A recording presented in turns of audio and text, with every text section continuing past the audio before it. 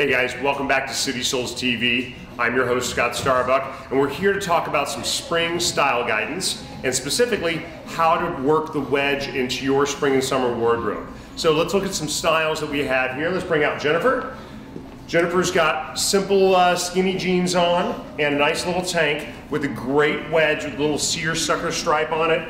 And I love the little pow of color and the flower that's in there. But this is a great wedge that you can wear with jeans, summer dresses, a lot of things. But I like how it's done here with a way to really elongate your look. And see how the wedge really elongates the person and makes you have a taller look and a more feminine line on the back here. And that's important when you're only 3 foot tall, because Jen is really this big in real life. So it's really this wedge and the skinny jeans that's doing this look for her.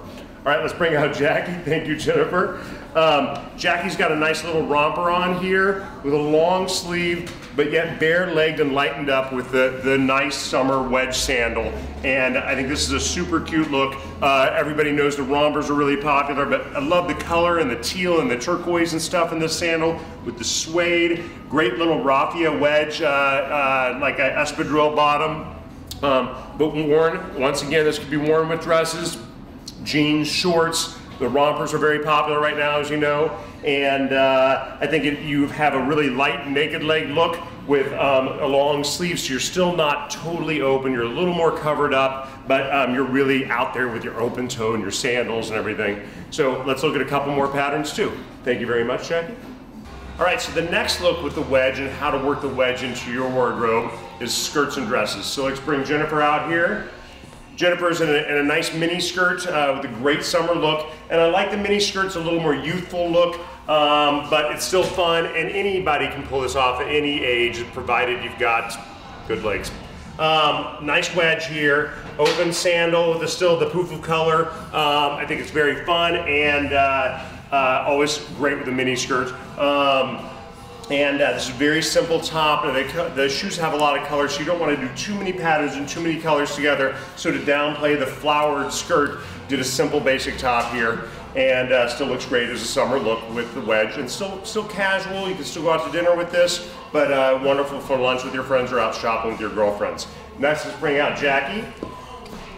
Jackie has a great midi dress on, not a mini, not a maxi, but a midi. And with this amazing wedge here, I love the cork bottom, and this is like a peacock disco explosion. This shoe is amazing color. Strangers will stop you on the streets and go, where did you get those shoes? They're so amazing.